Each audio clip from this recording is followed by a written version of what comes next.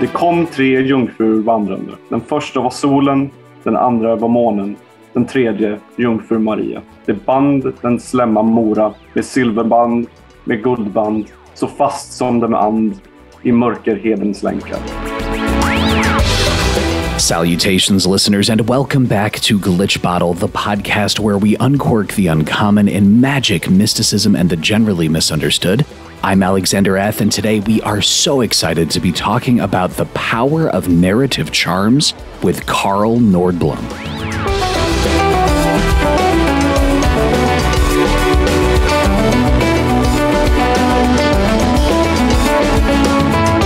Okay, so what is a charm? And what are troll formulae? And how are the narratives of myth and history and esotericism kind of woven directly into the application of a charm's power?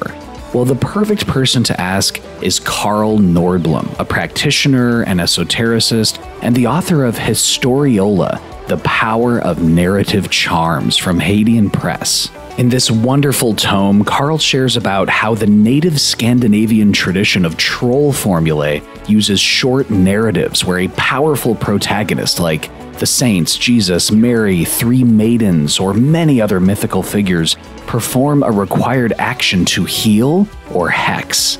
He also shares about the storytelling aspect woven into the charm and how it manifests sympathetic magic through the protagonist.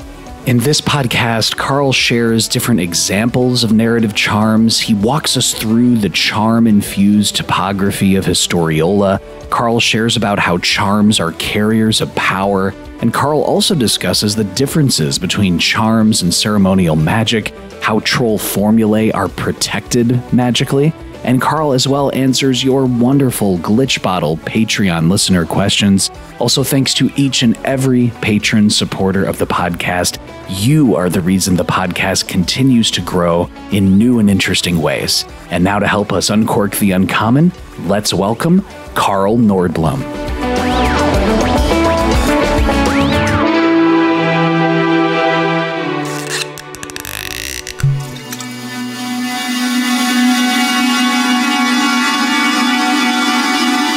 Carl Nordblom, thank you so much for stopping by the Glitch Bottle podcast today.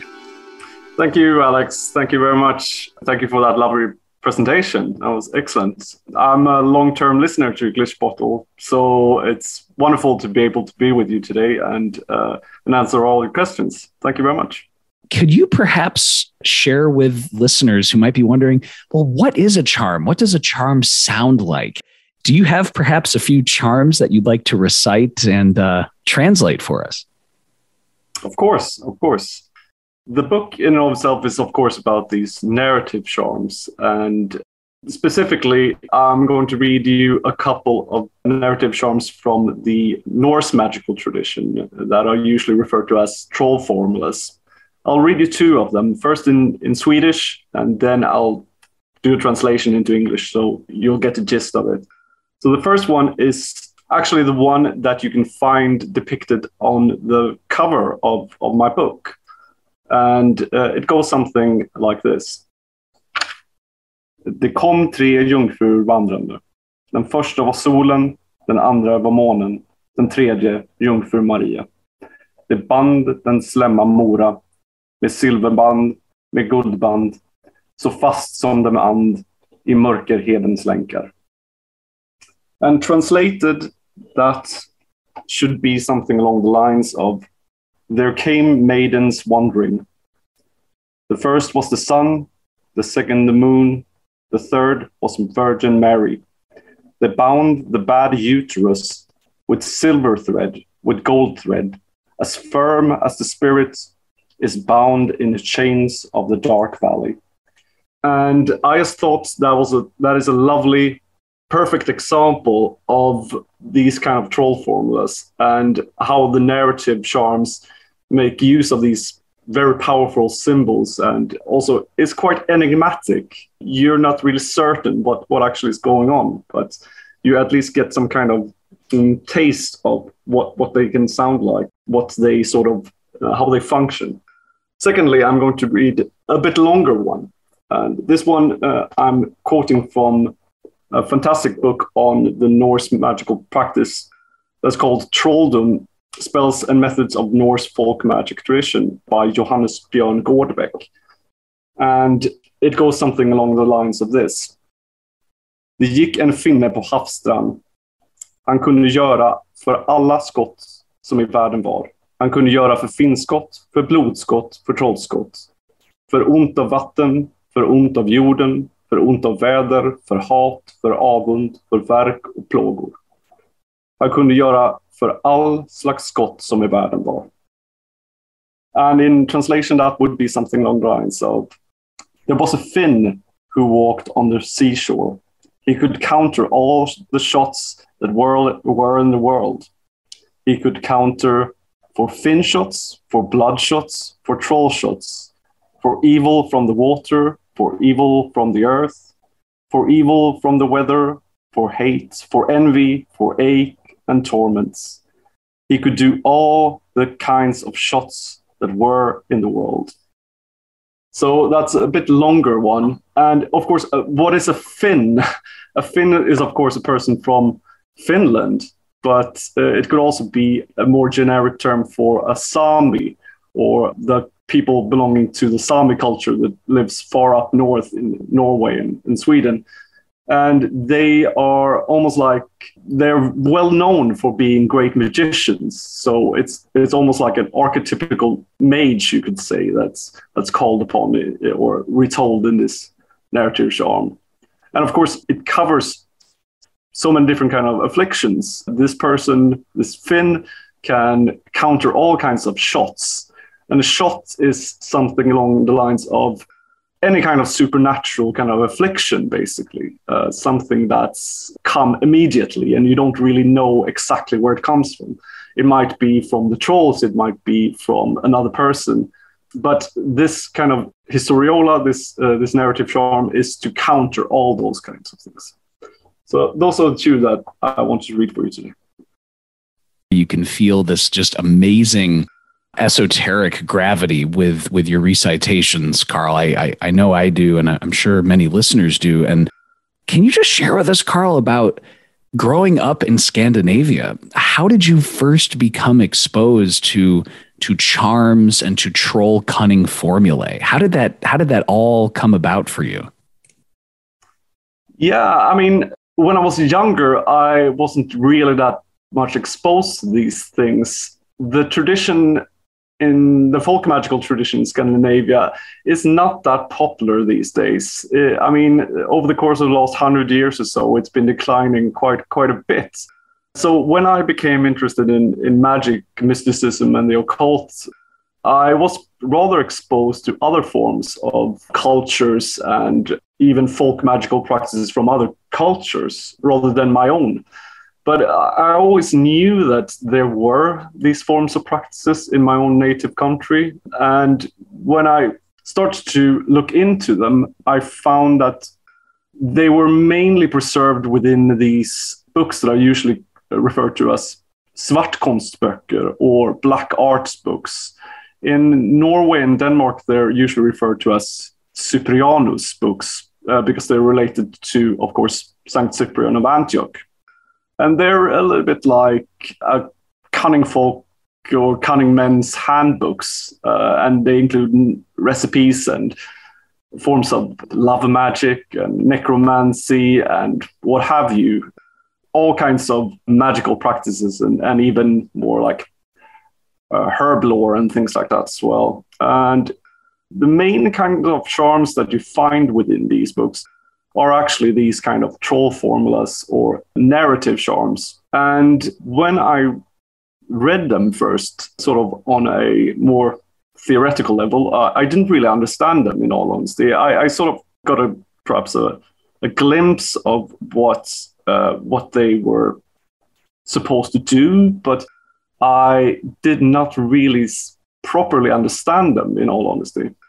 A few years later, I started to become a lot more practically interested in this tradition, and I got an apprenticeship with my teacher, Johannes Gårdbäck, and he taught me after a while his approach and his understanding of these narrative charms. And it was when I started to follow his advice and actually look into them genuinely practically, that's when they sort of unlocked for me, and I understood them a bit firmer. And I got pretty good results with them as well, with trying them out in daily life and also trying them out for clients and things like that during my practice. And I started to think more and more about them, and I started to read more about them from scholarly papers and things like that. And I soon realized that this is not a practice or a method that's just found in the Scandinavian tradition, but rather something quite universal, actually. The narrative charms can be found in most cultures and in most periods of time, actually. And you can find them in ancient Vedic scriptures, you can find them in ancient Mesopotamia, you can find them in ancient Rome, ancient Greece, and so on and so forth. So my interest in them just grew, and both on a philosophical level, but also on sort of a practical level. And I discovered that there weren't that much written on them properly from a practitioner's point of view. You can find a lot of sort of scholarly papers by religious historians, but nothing genuinely written from someone that practiced them today. So that's basically the background story of why I wrote the book. To your wonderful point about being in a tradition, learning from somebody, apprenticing yourself, and then sharing this, you really helped me understand, reading your book, about the terms and the different ways that words are used. So can you just share with us, Carl, about, what are some of the basic terms when it comes to these? Like, what does trolldom actually mean? What is historiola, or any other terms that you think listeners should be familiar with?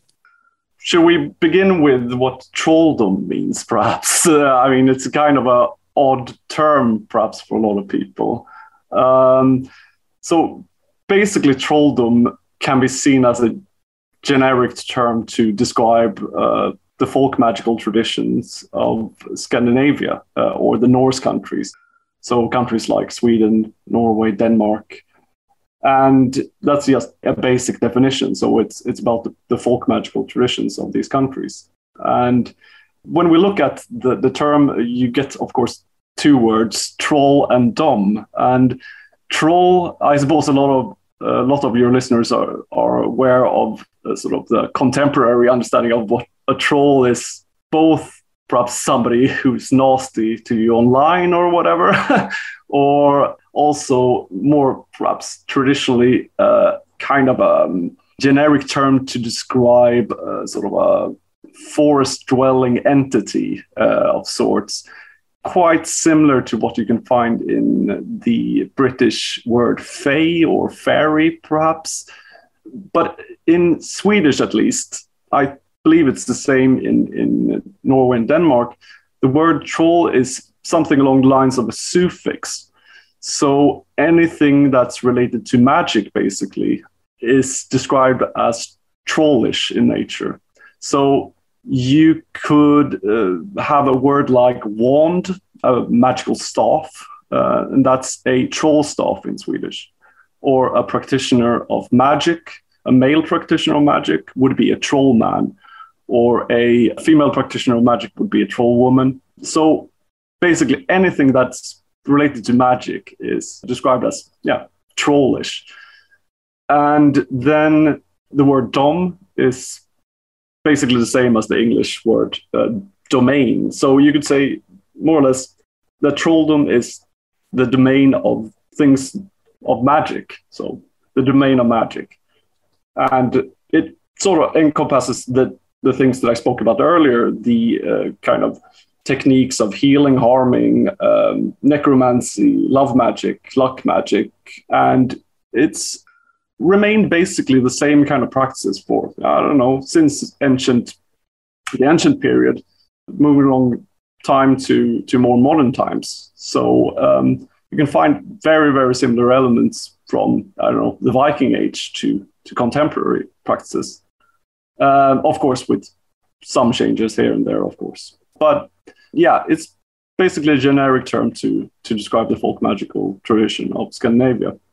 In the past, it's been used also as sort of a legal term, you could say, where trolldom has been used in the same way as perhaps witchcraft has been used. So it's kind of not a positive term always. So practitioners of trolldom might not have referred to themselves as practitioners of trolldom. They rather could have referred to themselves as klok, as in knowing, or kuklare or lövare or something along the lines of that. It's more along the lines of what you can find in the English term cunning. This is a kind of a cunning craft in many ways, and has a lot of similarities to the British kind of cunning craft as well. And as I mentioned earlier, the practices are usually related to what you can find in these black arts books, the Svartkonstböcker or the Cipriani. So if you're curious to learn more about this, I would recommend you trying to get hold of some translated black arts books. There should be some out there. And then if we move on to Historiola, it's kind of a modern academic term, actually. And literally, it just means a short story. So it's more or less an incantation that has the structure of a short story. Of course, you can also say narrative charm, basically. So it's a written or spoken charm that has a magical function, and it's in the form of a narrative. That's about it. One of the things that really, really struck me, Carl, when I was reading your book, among many other things, is the immediacy of these charms, that these charms have a potency. You mentioned, for example, that, quote, unlike ceremonial forms of magic, here, no spirits or powerful beings are summoned and compelled or commanded to perform an action on behalf of the magician. Within these charms, you say, such beings are fully established characters locked within a highly specified pattern of performances and events, unquote. So, Carl, given that, can you maybe sketch out for us the basic structure of a narrative charm? What does it look like? Yeah, I mean, it's different from narrative charm to narrative charm, I suppose. But I think one easy way of looking at it is that it follows the same kind of structure as a basic sentence, more or less. I mean, in a basic sentence, you have a subject, object, and a verb. So you have someone or something that does something. And the Historiola follows that very same kind of structure. You have a powerful character, usually a saint or a deity or a magician or even actually sometimes just an animal or just a natural force or something doing something. It could be a miracle, it could be something healing, it could be just a natural state of affairs that's occurring. So that's why they are kind of locked within that sequence of someone or something doing something. That's also why I sort of argue in the book that they have kind of a very firm structure and conclusive structure, not only because they are structured like a natural sentence, but also because they're usually in the past tense. So what we can draw out of that is that the thing has already happened. It's like saying, and so it is done, perhaps. Amen, It's already concluded. So we don't have to guess, really. We don't have to hope that it's going to happen, wish that it's going to happen. The process has already been done. So in more ceremonial forms of magic, we usually want to summon a spirit first and foremost, and then or compel it to come, and then ask them to undertake a certain task or make a pact with them and so on and so forth. And then hopefully the spirit will undertake it. Rather, within Historiola, we already take all these sort of steps for granted, and they have already been performed, so to speak. So that's why I sort of argue that this is a lot neater kind of practice in some ways. Then again, ceremonial magic has a lot of other benefits to it as well. It's a lot less perhaps rigid structure. It's more of a practice that involves a variety of methods in and of itself, and it's more interactive with the spirits and so on.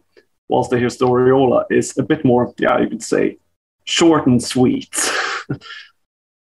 And sometimes, as you mentioned in the book, Carl, the histories, whether it be of, Jesus or Mary or of mythology, they might not even be things that happened, or they might not even be parts of the kind of quote unquote canon of myth, but these characters are still being used. Can you just talk about that, about how there is this drawing from the rich history and mythological tradition? Well, they usually make use of classical narratives or classical stories, or at least characters that you can find in classical myths and so on. And of course, this is kind of culture dependent, I would guess, where you would find Jesus or Mary or some of the saints as protagonists in the narrative charms of from Christian countries or in Christian periods. Whilst, of course, you would find the Buddha as the protagonist within Indian or Tibetan narrative charms.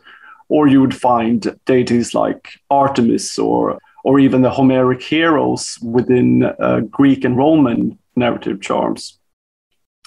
But however, sometimes you would find narrative charms that don't really draw on myths at all. You could find narrative charms that only speak about, for instance, I mentioned one in the book which is an ancient Roman charm that just speaks about the hunger of a wolf, and how that power of the hunger of the wolf is the thing that we want to get hold of, we want to tap into to make use of the narrative charm.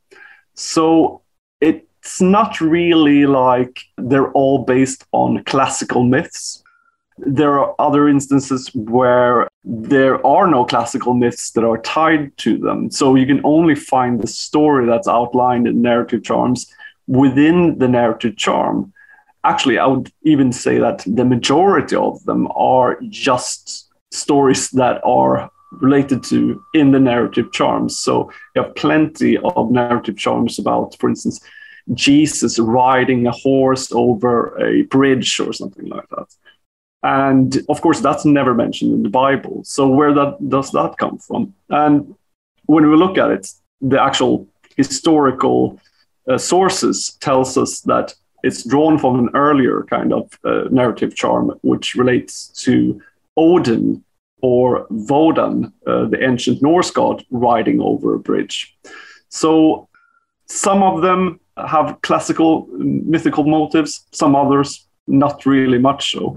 And I make the argument in the book that it's rather the actual power of them, the power that is embedded within the narrative, and the power that you can tap into by reciting the narrative, and the charm in and of itself. That's the main thing of the narrative charms, not perhaps the theoretical story or anything like that.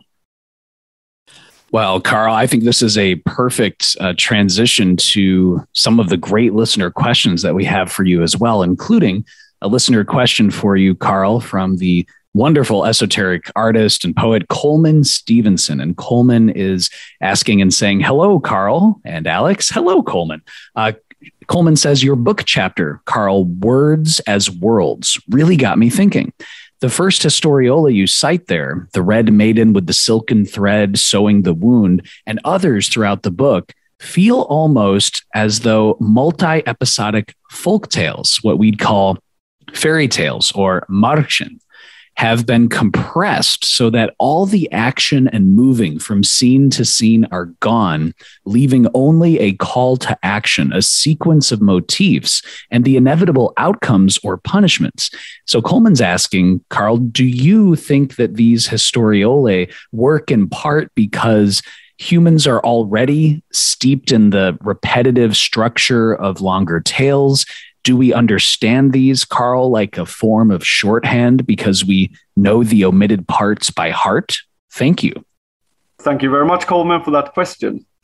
However, I'm not really certain if that is actually the case. I mean, it might help a bit to already know an underlying story or a previous myth or something like that, a longer kind of myth to understand the narrative charm.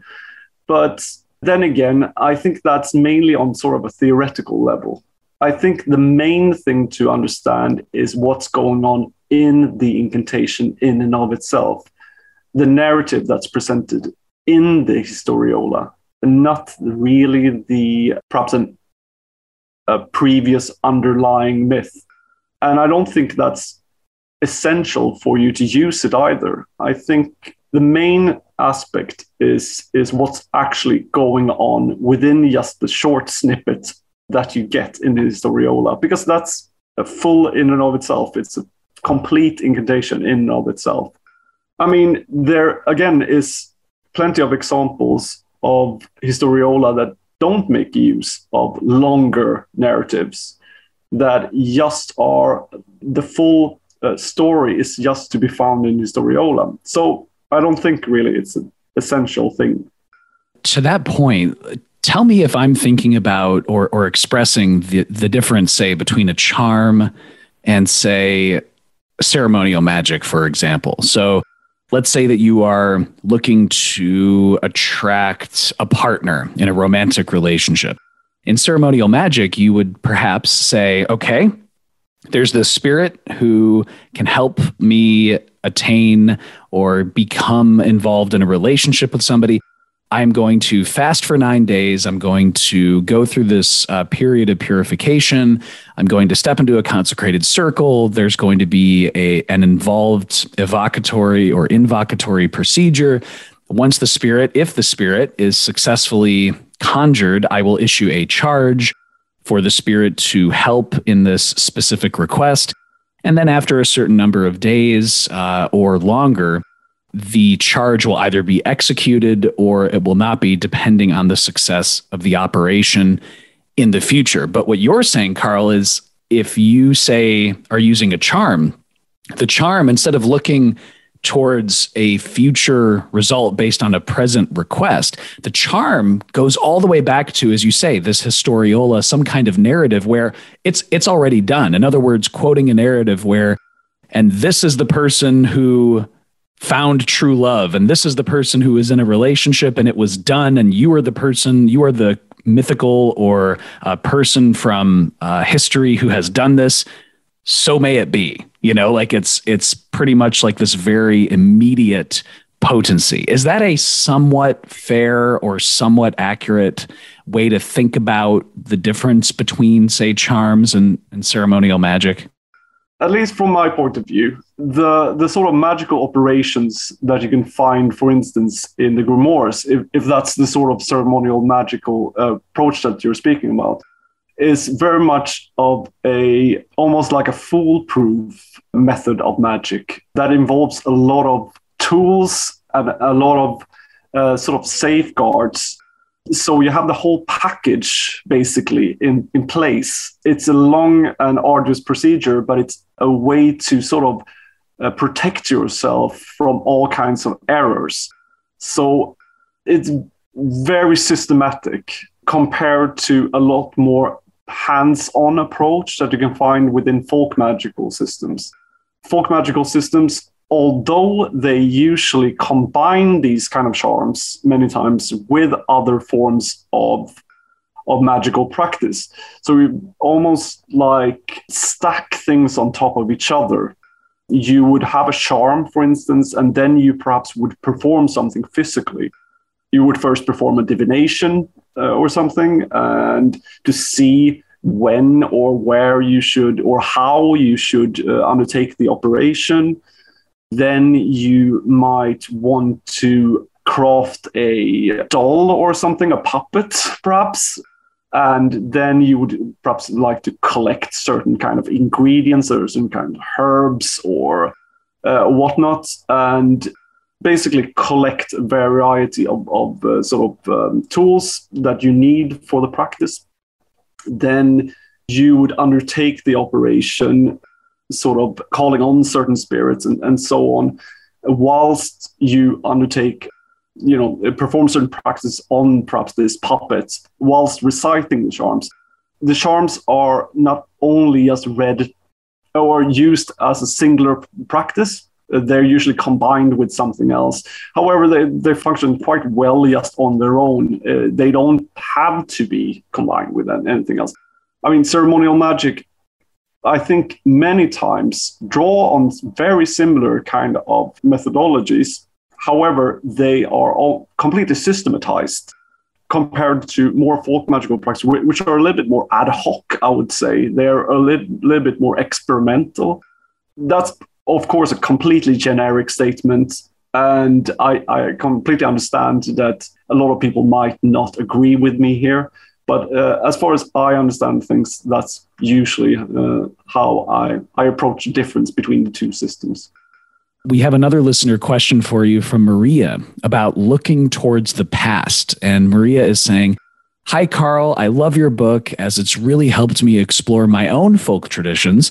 And Maria is saying, "My question is, Carl, can you please share how looking back to the past deeds and actions of magical or mythical beings, Thor, Jesus, Mary, etc., is key to the procedure?"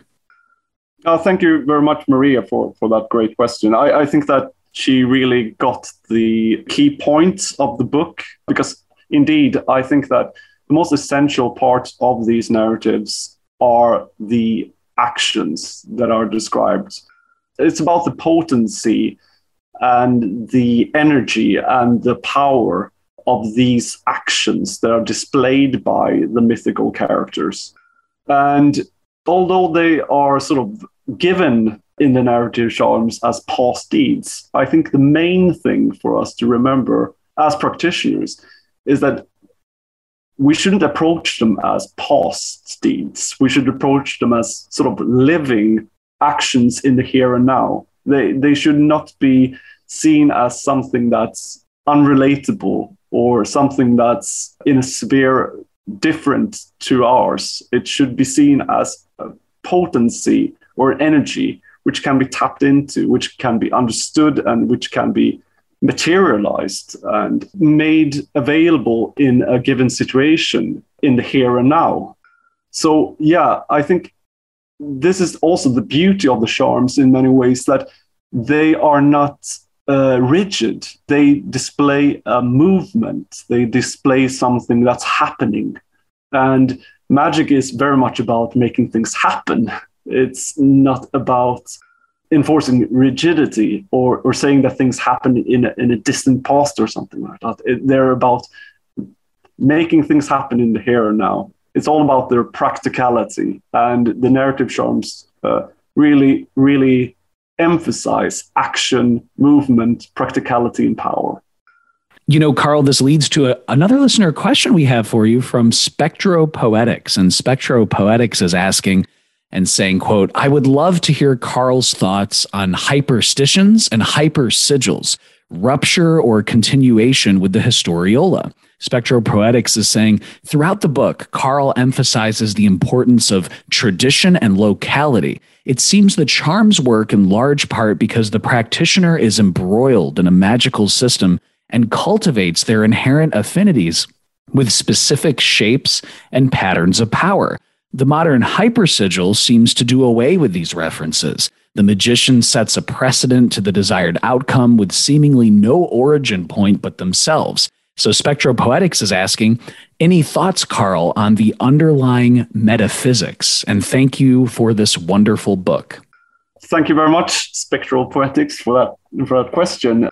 in all honesty, I never even heard about hypersigils or hyperstition before I heard this question. So I might not be able to really do it justice. But as far as I know, or I have understood things, hyperstitions and hypersigils are something that's quite related to like postmodern magical approaches like chaos magic and so on.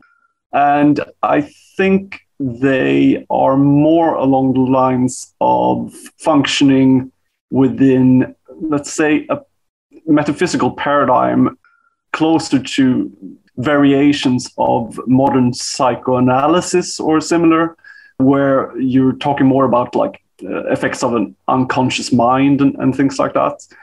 And also they more make use of perhaps groups of people. So you would want several different people to sort of approach these hypersigils or hyperstitions and interact with them to get in results. You don't really get this in the Historiola. The Historiola are practiced by sole practitioners, by a single person. And they function more on a metaphysical spectrum. If I'm just going to be sort of general about it, that's more related to sort of a classic idea of magical potency, where you don't really have to have another person in the room for these things to work. They sort of work on a more subtle level, you could say. So the target, so to speak, the person that's going to be affected by the narrative charm doesn't even have to be present or doesn't even have to interact with it, at least not on a sort of conscious level. So I think there's definitely differences between the two. To that point, Carl, about the deeper tradition and really understanding things, you share about how the language itself of one charm, say to treat a specific ailment or a health problem or an illness, that language can also be substituted to treat another health issue or another ailment or another illness. Can you just share about the malleability of these charms? How can they be substituted, or maybe the language modified or borrowed? Can you share a little bit more about that? Yeah. When we look at the textual sources and the history of many of these charms, we see that they indeed have changed a lot over time. They have evolved according to their cultural context or the needs of the practitioner. So you can definitely see that, for instance, as I related to earlier, some charms might have included characters like Odin or Thor in the past, but now have characters like Jesus or the Virgin Mary as the main protagonist. Also, the purposes of the charms, the same structure that you can find in a previous charm, can change and evolve into different things. So you can find some that's been used in the past to perhaps cure a migraine, or in a different culture, they're used to ward off the evil eye or similar kind of more, let's say, spiritual ailments. So there is definitely an evolution going on, or at least a malleability of these charms, in that sense that the same kind of narrative can be mended with and can be changed so that it's more suitable for a new situation, a new cultural context, etc. It's also worth mentioning that, for instance, in a Trolldom tradition, you could use the same kinds of charms to heal both animals as well as humans. So the idea is basically that the affliction is basically the same. So in other words, it doesn't really matter if there is a human being or an animal that is in need of curing. Both of them can sort of undergo the same kind of treatment and be well afterwards. So you would use the same charm to cure both animals as well as humans. So these days, I wouldn't say that we change a lot in the structure. It's rather that we would use the same charm to do a plethora of different things. So even though a charm might explicitly talk about that it's used to cure, I don't know, toothache. It could still be used to cure psychological or spiritual affliction. So even though in the past they definitely have been changes done to the charms, and there have been changes going on, these days I wouldn't say that that's that common on a day-to-day basis or on a practical basis. I never change a single word of the charm that I'm using. I would use the same charm to cure as to harm, basically. So yeah, that's kind of an interesting twist to it, I suppose. And it perhaps doesn't make that much sense to an outsider, really. But as a practitioner, it makes quite a lot of sense, in all honesty. Carl, some of the charms that you share in Historiola in your wonderful book are so visual as well. I mean, visualizing, moving through a field, walking here, encountering a figure sitting there. And I think this question of the importance of the visual ties into a listener question we have for you from Wilma. And Wilma is asking and saying, "Hi, Carl. Does a charm carry more magical potency if the narrative includes visual descriptions and physical movement instructions? Or have you, Carl, found in your experience that charms with just the historical figures is enough to achieve the desired results?" Thank you. Thank you very much for that question. That's a great question. In all honesty, I don't really know. I think it's very much up to each and every one of us to figure out what works for us. In one way, I think it might be a benefit if it has some kind of visual aid, so to speak, the narrative. But then again, these are occult things. They are not logical all the time. Sometimes some narrative charms really, really speak out to you, and you don't really know why exactly. It's difficult to say that there is like a one-size-fits-all kind of approach to these things. You just have to sort of try them out yourself and see what works for you. If more, full-on imagery will help you, then just go for it. But I think seriously that it's quite individual with what works for you and what doesn't. Carl, to Wilma's point too, when it comes to the primacy of the invocatory word, the word that must be either whispered or spoken or vibrated in the charm tradition, we have a listener question for you from Daryl. And Daryl is asking and saying, "Historiola really helped me understand the Scandinavian tradition so much better. My question for Carl is, can Carl elaborate on the use of breath and breathing in narrative charms?" Daryl says, "I'm a practitioner of hoodoo, and many times the breath or cigar smoke, for example, is blown into a mojo bag in order to amplify its magical potency." Any thoughts on this, Carl? Thank you very much for that question. That's a fantastic question and extremely interesting, actually. I mean, that's a book in and of itself, I think, speaking about the power of the breath and in conjunction with the power of the spoken word, or even just the whisper or something like that. In the Trollum tradition, actually, we also have a very, very similar practice, and we have something called troll bags, which are very much the same as, I suppose, mojo bags. You could even say that the word mojo and the word troll might actually have a lot of similarities in that sense, where we would put together a bag with sort of magical ingredients or pieces of, I don't know, dead animals or or things like that, and herbs or whatnot. And then the person that uses it will have to breathe on it on a daily basis. And of course, in the Trollum tradition, these narrative charms are usually not spoken out loud, because it's thought that we would give away the power if somebody else would hear them. And this, of course, is related to why we would rather whisper them, or we would just speak out perhaps a small part of the narrative charm whilst performing it.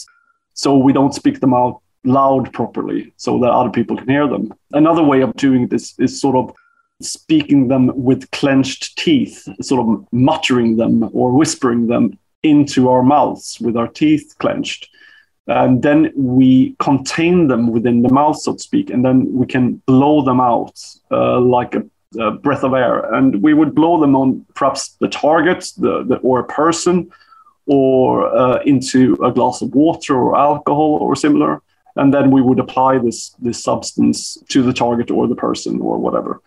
That's kind of an effective way of making use of them, not just sort of speaking them out loud into space or whatever, but actually directing the magical power.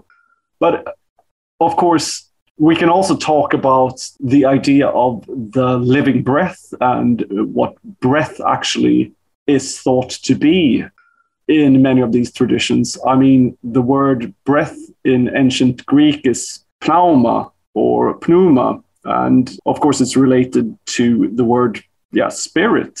And you find a similarity within ancient Hebrew myth of the ruach and the breath of God and so on, or that this is basically the fundamental life force of a human being, or what actually constitutes life and spirits in and of itself. And then applied into a magical context, this is one of the main things that we make use of. I mean, spirit and the power of the spoken word as living spirit, or living intelligence that can be applied in certain circumstances. And there's loads to just unravel in and of itself within the confines of this discussion. But I think I can leave it at that, though. You know, Carl, that's wonderful context. And before I started reading your book, I had this idea of, someone who truly is a very experienced practitioner of using these charms. As when they encounter someone with an ailment, they have this register of 500, 600 charms that they have memorized, and they might pull out a dozen of them. But something that you say in the book is that practitioners normally do not use more than 1 or 2 troll formulae on a regular basis. Can you share why that is? Why is it sometimes a limited number of troll formulae? Well, I mean, that's just the way I've been taught, basically. I'm certain that other practitioners might have a quite large register of these charms. I'm not certain, really, and I would be happy to hear if other people do. However, from my point of view, I only use 1, which might sound strange to a lot of people, because obviously I work professionally to take care of client work. So people come to me with many different kinds of afflictions and ask for help, basically, with getting rid of them, be it for like the evil eye or for curses or for psychosomatic issues or what have you. But the thing is that I think that for me personally, I've seen the power and the effect of the charm. And when that sort of thing unlocks for you, when you understand the potency and the effectiveness of it in a direct situation, then you can apply that potency to a variety of situations and a variety of afflictions, a variety of problems. And it's almost like you don't really need that much more variety. If you have a certain tool which can accomplish to, for instance, take away something, then it doesn't need to be quite specific what it takes away. You just have the effect of getting rid of something bad. And then you don't really have to think more about it than that. So yeah, it's almost like a rifle or something. You can shoot a variety of animals with it. That's a nasty example, I know, but I think it's at least a way for you to sort of get hold of the way we think about using just one charm. I mean, another metaphor might be if you have the power of heat, for instance, then you can apply that heat to accomplish a variety of things like cooking, but also lighting things up, or applying it to both your body, but also to heating up your home or whatnot. So, yeah, I only make use of one charm, but I would love to hear more from people if they use variety of them for each and single different new situation or affliction that they might approach. We have a listener question for you from Javier, and Javier is asking and saying, Carl's book was really thought-provoking. I'm wondering, Javier says, what Carl thinks scholars get wrong when it comes to narrative charms. Carl mentions in the book that they, quote, disregard the means, methods, and circumstances they were recited, unquote. Was this intentional, Javier says, Carl, or why did this happen? And thanks. Thank you, Javier, for that question. It's very good. Yeah, when doing research on this topic, I read quite a few articles and material from extremely well-versed scholars within religious studies. But the thing is that these are scholars of religious history, and as such, they are historians and interested mainly in historical sources, historical texts. And they approach this subject usually as basically as historical artifacts. They are not really interested in looking at it from a contemporary perspective, where you actually have people around these days that practice these things. So they don't have, let's say, more of perhaps an anthropological kind of approach to things, or a phenomenological approach to these things, because most probably they have never encountered them in a modern setting. They only read about them through textual evidence from ancient sources or early modern sources or what have you, but they most probably have never actually seen them in use or spoken to anybody who has actually practiced these things on a day-to-day basis for many years or something like that. So it most probably it's quite difficult for them to get a genuine insight into what's actually going on. And then they usually complement this with their own kind of theories, which are quite interesting and thought-provoking. However, I would say that they miss out on quite a lot of essential details from the perspective of a practitioner. And I mean, there's a genuine problem with some of their approaches because they are usually quite reductionistic. And what I mean with that is that they have philosophical models. And usually in this case, the model would be something along the lines of postmodern language theory, like a post-Wittgensteinian kind of language theory, where they would have this main theory, this main kind of system of thought that they try to fit the practice within, rather than, let's say, expand the theory to understand the phenomena in question. What I'm trying to say is that as a practitioner, I notice that there are some extremely interesting things going on within if we approach them from a philosophical perspective, that would actually mean that a theory of language or a theory of mind has to be sort of expanded to explain these practices. However, the scholars that I've read actually do the opposite. They kind of reduce the practice to fit into the theoretical model that they make use of. That's something that I felt a little bit at pains with when reading these scholars, that they don't really take the practice serious and they try to approach them from a more reductionistic perspective. I mean, it's a little bit like you have a historian that wants to understand, I don't know, how people made ships back in antiquity, and they would have no interest in consulting someone who constructs ships these days. Again, that's a pretty bad metaphor, but I think you'll get the gist of what I'm trying to say here. Thank you, Carl, for sharing that. That really does put things into context. And we do have another question for you from Coleman Stevenson, Carl, who Coleman was chatting earlier about the topics of humans being steeped in the repetitive structure of longer tales, but that the charms, they're basically made in a compressed way so that all the action and the moving from scene to scene are gone, leaving only a call to action and a sequence of motifs and inevitable outcomes. And Coleman's follow-up question for you, Carl, is I would love to hear, Coleman says, anything Carl has to say in relation to The Long Hidden Friend. His book has really changed the way I look at that text in such a helpful way. Yeah, thank you, Coleman. That's a great question.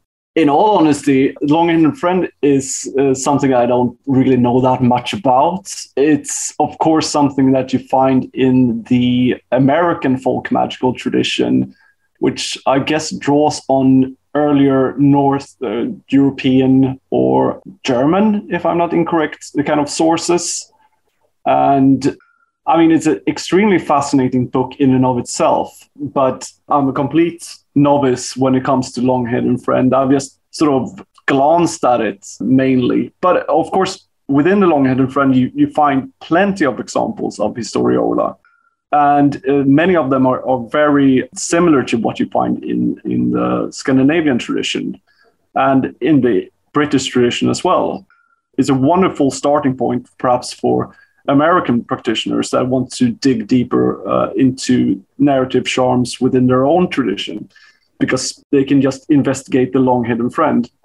I went through the Long Hidden Friend now beforehand, and I found this charm that I would like to sort of read out.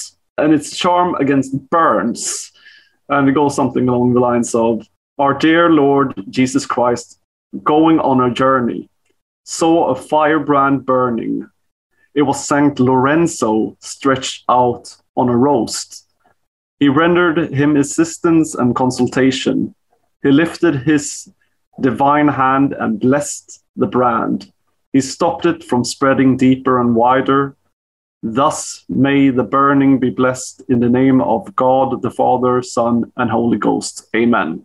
So there you have a narrative charm where this Saint Lorenzo is healed by Jesus. And I suppose what you can make out of it is that you have this situation where you have a known kind of trope, but that's only a known trope within perhaps a Catholic context. And in all honesty, I never even heard about Saint Lorenzo before looking into this charm.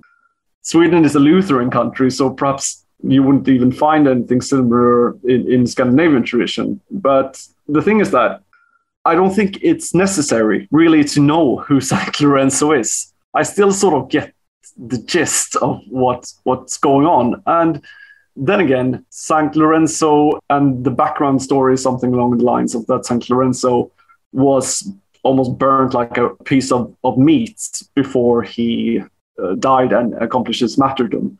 But I think that as a practitioner, you don't really need to know the story, the full story. You can still apply it.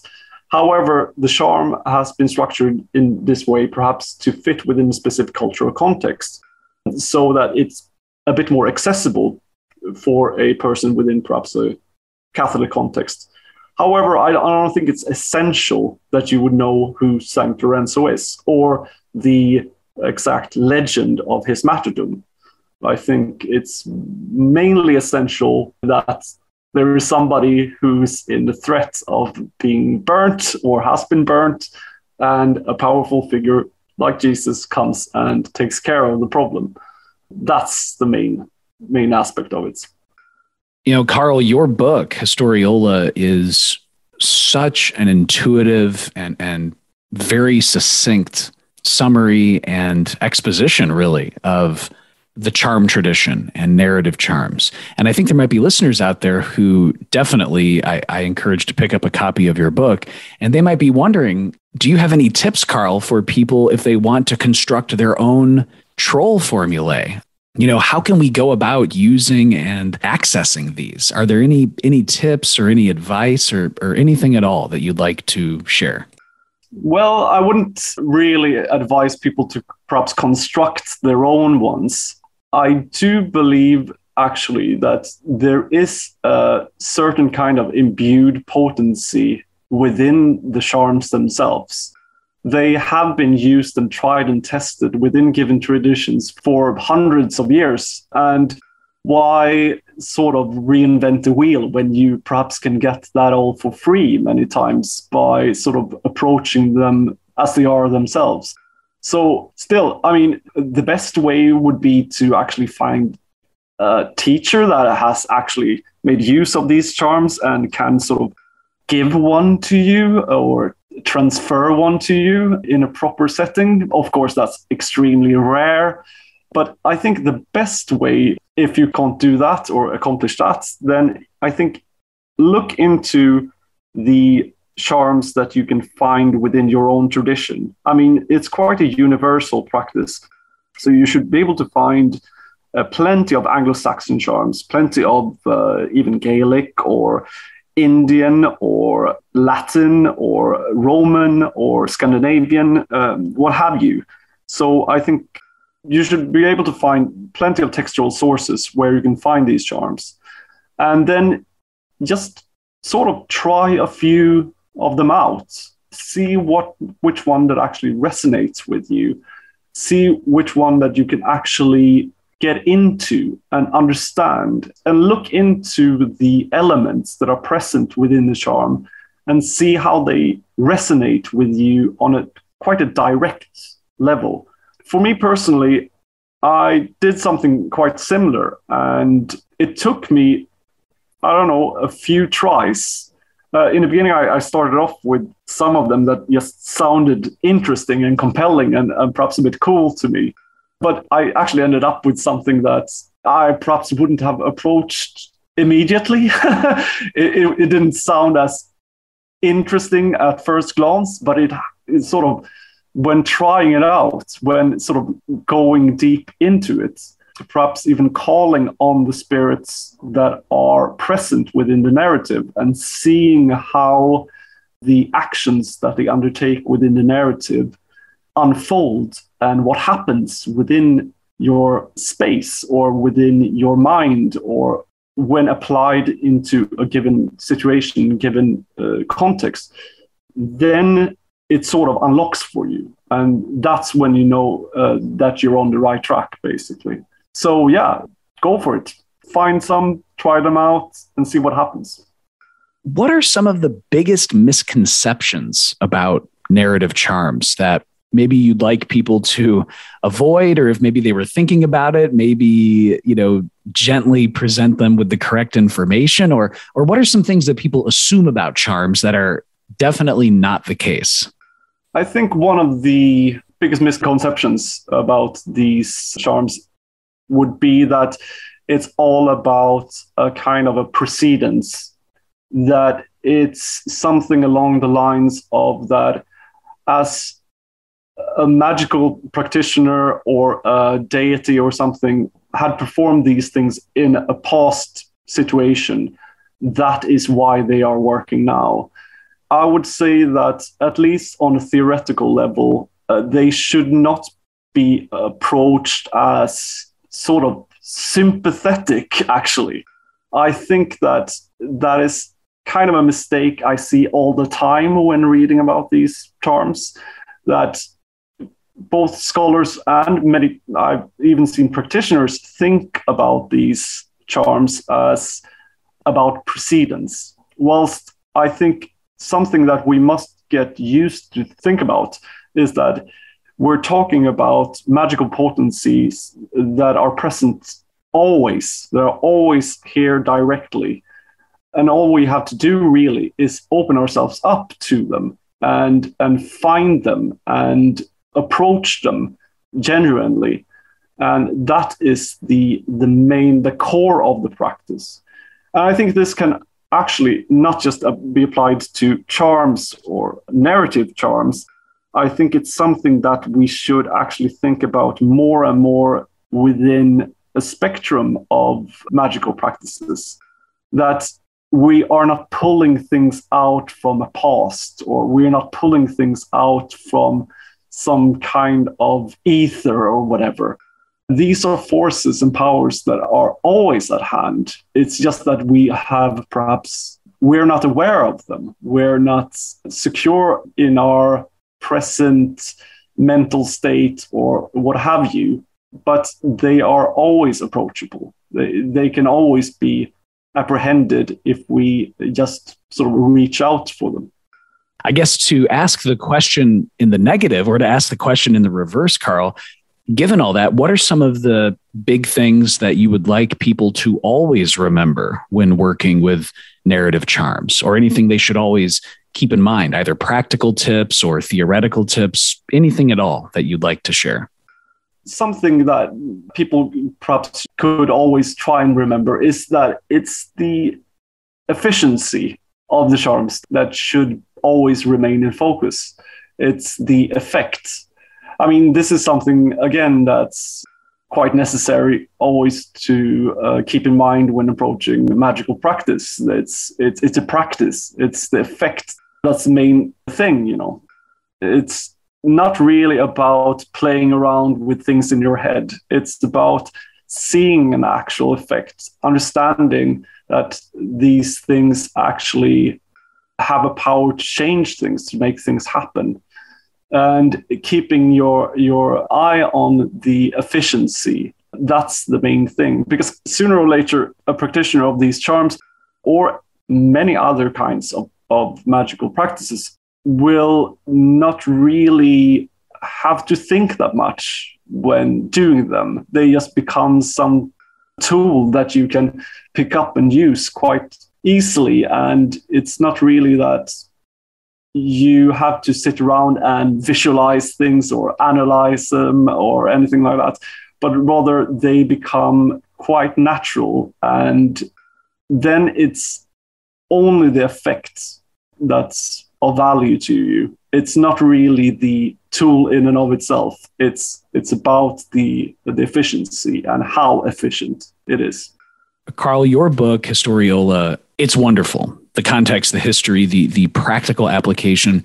Is there anything else, Carl, that you would like to share either about Historiola or any upcoming projects that you're working on, or just anything at all that's currently at the front of your consciousness right now? Oh, thank you very much. Thank you. Well, I don't really have any upcoming projects, to be honest. However, I do have my own practice, so I help out with clients and things like that. And you can find me at the rootdoctor.se. That's sort of a small practice where me and a couple of other practitioners of traditional Scandinavian folk magic offer our services to clients. So you can find me there. And if people are interested in the subject of narrative charms, I think there's plenty of historical material out there. You can just try and search it yourself. However, if they want to learn more about trolldom and Scandinavian folk magic, I would highly recommend them reading my teacher, Johannes Björn Gårdbäck's book, Trolldom, which is a fantastic sort of exposition of this tradition. I know he also offers a lot of courses, online courses and things like that. If you're interested in the actual practice of it, I would highly recommend you looking into that. There's also a couple of other books that are out there, like, for instance, Revelor Publishing in the States have done a reissue of an extremely informative PhD article by Thomas Johnson that's called Svartkonstböcker, which is a compendium of Swedish black art books. And then I believe they're also going to do yet another republication of the same author's work, which is called, I think, The Graveyard Wanderers or something. that should be also highly informative for anyone who is interested in the Scandinavian folk magical tradition. So yeah, those are the things that I would recommend people looking into. Well, listeners, definitely make sure to check out the podcast and video descriptions for all of the resources that Carl was sharing about, as well as the link to Hadean Press to order Historiola, The Power of Narrative Charms. Carl Nordblom, practitioner, esotericist, and author. Carl, thank you so much just for taking a little bit of time today and sharing with the listeners about narrative charms on the podcast today. Truly, truly appreciate it. Thank you very much, Alexander. Thank you. It's been a pleasure. A huge, huge thanks to Carl Nordblom for sharing about the power of narrative charms. I really love how Carl's practical experience and research really illuminate how charms give us an immediate access, a pathway to heal or hex by drawing on Historiola, and also how the procedures for the charms differ from ceremonial magical operations. So make sure definitely to check out Carl's book by visiting the link to Hadean Press below. And to each and every podcast supporter on patreon.com/glitchbottle, thank you, thank you, thank you. You make this podcast possible, and you help it continue to grow in new and interesting ways. And if you're listening right now, and if you so dare to jump on the Glitch Bottle caravan, please consider becoming a supporter of Glitch Bottle with extra exclusive perks just for you, and also putting up with my nerdy self in the links below. As always, this is Alexander Eth reminding you to invoke often, uncork the uncommon, and keep the light.